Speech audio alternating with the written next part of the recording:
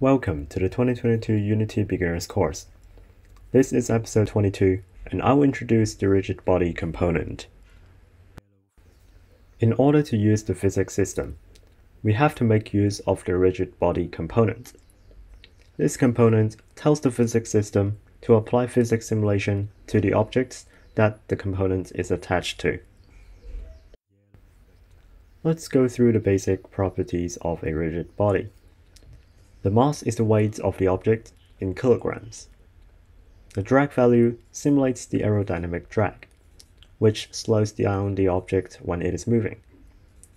Angular drag is similar to drag, but it reduces the rotational velocity instead of linear velocity. When used gravity is enabled, a force will be applied to the object to simulate gravity. Note, the gravity direction can be set via the Physics tab in the project settings, and it has a default value of vector3.down. When the kinematic option is enabled, the system will no longer simulate physics for that object, but kinematic rigid body functions, like move position and move rotation, will continue to work. Note, when an object is set as kinematic, functions such as add force and add torque will have no effect on the object. We can control the accuracy of collisions using the collision detection property. For most games, discrete mode should be just fine. If you work with physics simulations that require high accuracy, you may consider to use continuous or continuous dynamic mode. Constraints can be applied to the object as well. We can freeze some axes of translation and rotation using these options. The Info tab outputs the real-time properties of the rigid body, such as the velocity, angular velocity, center of mass, etc.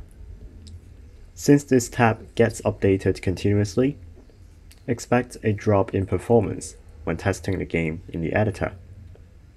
Folding these fields should solve the performance hit in the editor. Note that a rigid body requires at least one collider attached to either the current object or in its child objects.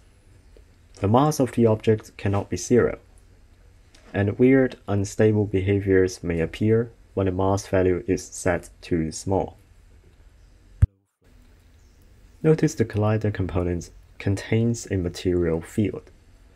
This field takes a physics material asset, which can be created via the Projects tab. A physics material allows us to configure the behavior of physics simulation for an object. We can alter the friction coefficients and the bounciness. Different physical behaviors can then be achieved. These are the basic properties of rigid body and the use of the physics system. In the next episode, I'll demonstrate applying forces, torque, and more functions related to rigid body. This is episode 22 of the 2022 Unity Beginners course. I'm Yeahlowflicker and I will see you in the next episode. Stay tuned.